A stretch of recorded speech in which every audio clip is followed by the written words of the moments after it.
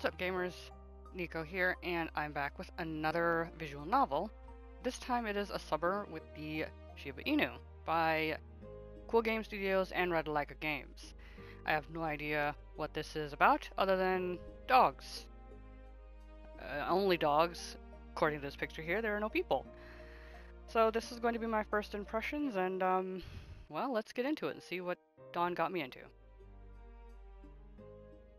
Oh, he's got a sweater. He looks snazzy. His name's Syd. Say, Max, you really can't tell me where you're going to take us? Oh, he's going to button up. Nope, I can't tell you. It's a secret.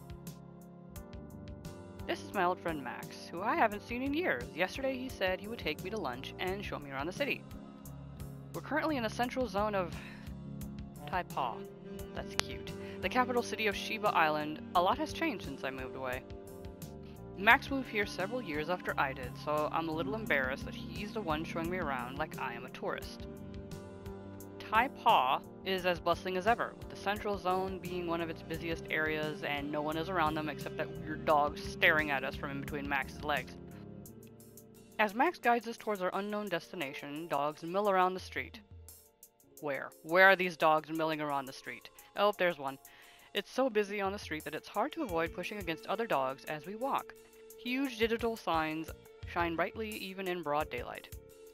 Still just one dog. Oh, look, there's another one. He's got a bow tie. Cute coffee shops, each with its own unique decor, catch my eye as well. One has lush vines creeping all over the storefront, leaving only a gap for the entrance. Through the gap in the vines, I catch a glimpse of what looks more like plant life and thick tree stumps that serve as tables. Hey, that place seems really cool. Let's check it out sometime. Max pauses to take a look. As I point at it, he cranes his neck to look inside with his eyebrow raised like he's saying, say, what?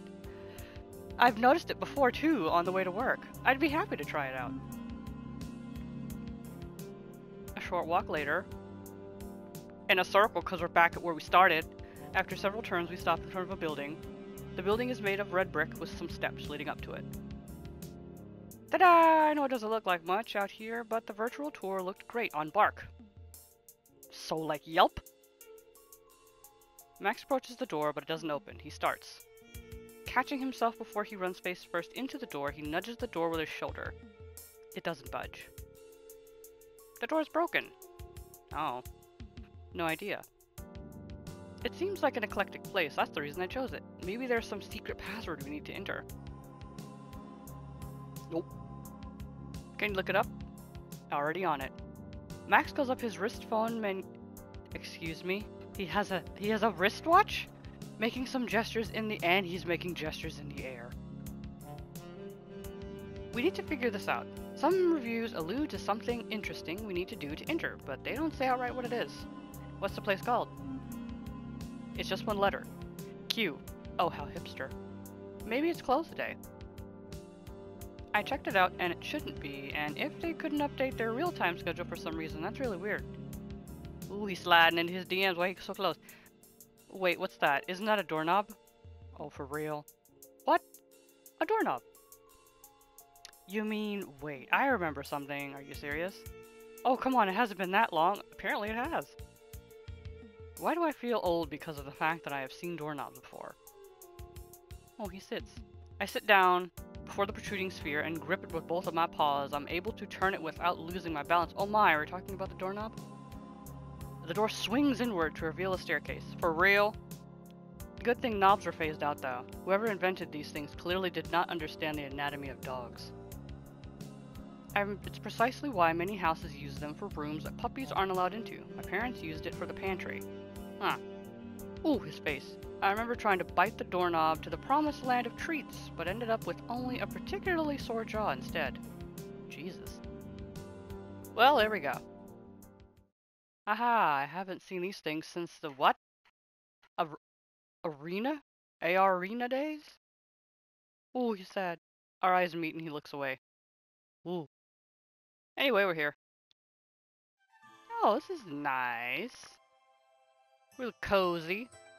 Stairs lead to an area with wooden floor paneling. There are rooms that have a raised base separated from the main area with sliding panels. The panels have some membrane-like material that is thin enough to let light through, but thick enough that we can't see into the rooms. Oh, he's got a silk shirt. A dog comes up with us in red traditional dress. It's fashioned with several large layers, with a large gold button, holding up neatly over the dog's shoulder. Welcome. Hi, I called earlier and made a reservation. He talks with the server, and we are led to one of the rooms. Oh, he's laying down, sort of supermaning into the room there. I hoist myself up on the ledge and make myself comfortable on one of the cushions around a low wooden table in the center of the room. The server gives us menus and leaves after a courteous bow. Take your time, I'm guessing you haven't had food like this since you left. Oh yeah, woof, I've forgotten about all these. Order anything you like, my treat. Ooh, high roller. There are a lot of options. I flip through the tea menu. This place serves them with ancient methods, with multi-part clay apparatus that I had never remembered the names of. It invokes the image of my parents pouring boiling water, steam shrouding their concentrated faces. That's some serious tea. There are a lot of rules about how long to steep tea and the order of pouring water in and out. I never really paid attention when I was a puppy, and after my parents' generation, it seemed like a lost art. If this place shows us the tea steeping process, I definitely will let a second chance to learn about it pass by. Isn't it interesting that they still use these books as menus? I remember they were pretty much phased out along with doorknobs. Yeah, that's one of the things. Well, this place is known online for the retro atmosphere, which is why they only take phone reservations. No usual order screens either. It's really interesting how fast things have changed on the island. Though, maybe that's just my perception, because first of all, I don't know what's supposed to be normal nowadays. What's it like where you were living? They are kind of at a stage like when I left here, actually. You saw my phone. They have similar levels of technology in Canada! Canada! Though obviously, my Shiba Island phone doesn't work there, but I kept it in good condition just in case I'd come back, you know? Ha, you have a lot to see here then. Next time I'll take you out to a regular restaurant and you'll get to see how fast everything is. How fast everything is? Oh, he's back. The server returns and we order some awoo. Oolong tea to share. I order some egg crepe rolls and ham and corn, and Max gets the century egg and pork congee. The latter is actually really good, but the century egg could be an acquired taste. Good thing the congee kind of levels out the strong flavor, but, you know. As we wait, I ask Max about some technological changes. He shows me how to set up custom gestures on my new wrist phone, but I still treat it with caution. Call it habit, but I am hesitant to be gesturing in the air on such a large holographic interface. It serves my purpose to use the old touchscreens on a small phone. The hologram just seems like overkill. Yeah, how are they able to like use the phone? What? Not to mention the companies that make these phones must be tracking so much information. They know what we read, who we call, where we are, what we buy, how to use precise technical instruments on a micro level. Are these dogs that are making these things?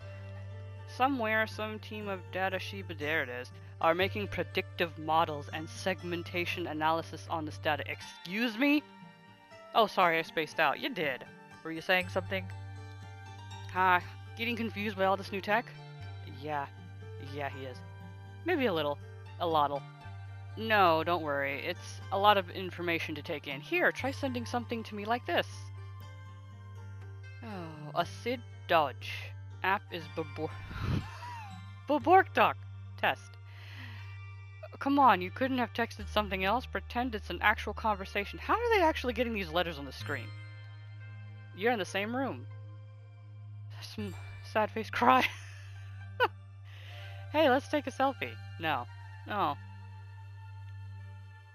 As Max shows me how to install new software and customize my interface, we hear the server slowly slide open the screen door, giving us enough time to swipe away our hologram phone screens.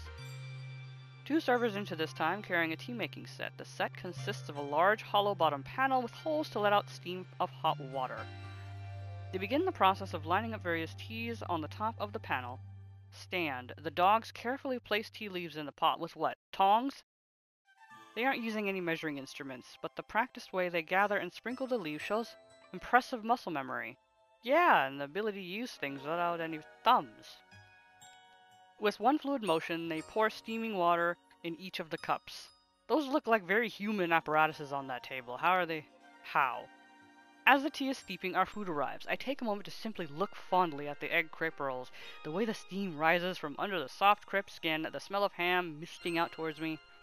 It really has been so long. It's so weird that I used to eat this almost every day, and now it's been years.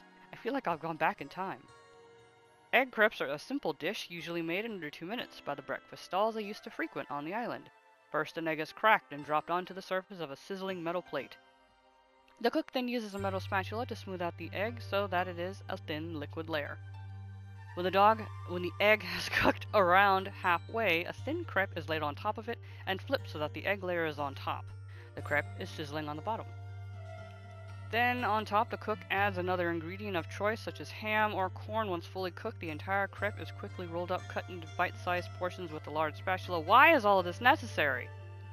Using the flat surface of the same spatula, the portions are then scooped up and swiftly placed into a takeout box. Really? Was all this? Did I need to know how this was made? Hope you enjoy. You can try some of my congee if you want. I was feeling something light. Is he gonna explain how the congee's made? During this time, the tea is ready as well, as I blow on the surface, my cup creating ripples. My first sip is hesitant as I try to adjust to the temperature. After a few sips, I can feel the strong tea aftertaste on my tongue. Ah, this is bliss. We chat more as we eat, and I ask him about how the culinary norms have changed on the island. Apparently, most of the dishes I remember are still around. The largest change in cuisine is caused by the advancement in how food is produced. Max explains how nowadays a lot of ingredients can be produced synthetically, which reduces scarcity and seasonality. Okay. It is widely accepted that they are the same flavor and contain the same nutrients as naturally grown ingredients. What? How are dogs able to do things that humans can't do? I used to wonder why we have beef dishes on the island, but we've never seen an animal called a cow. Oh no. I guess these synthetic flavors already existed 10 years ago, since beef has been around since before I was born. I just didn't know they were synthetic. Oh. I learned from Max that lately there's been a rise in restaurants that offer wilder experimental foods with completely new synthetic inventions. Max shows me some pictures on his phone and we decide on a restaurant to try it next. He warns me that some of the flavors might really surprise me. Even dogs that try these things now and then have trouble getting used to some of the most outrageous invented flavors, such as, give me examples. I asked him to describe something he's tried before, but it was hard for him to convey it in terms of foods I know. For example, one tasted like cinnamon and cabbage flavor mixed, but that doesn't really describe it fully. Excuse me? I can only understand when I have the chance to try it, I suppose. Ugh. We finish our food and reminisce a little more. However, there's one thing in our shared history we don't bring up. This one time at band camp, I get an uneasy feeling that I should wait a little longer for me to ease back into the culture of the island first. Max pays and we exit the restaurant. I'm quite full and nostalgic. Slide to the left. Alright, so I'm gonna go ahead and give my thoughts so far. First impressions, this is a very technologically advanced world here. Obviously, these dogs have made such advancements, it's beyond our comprehension.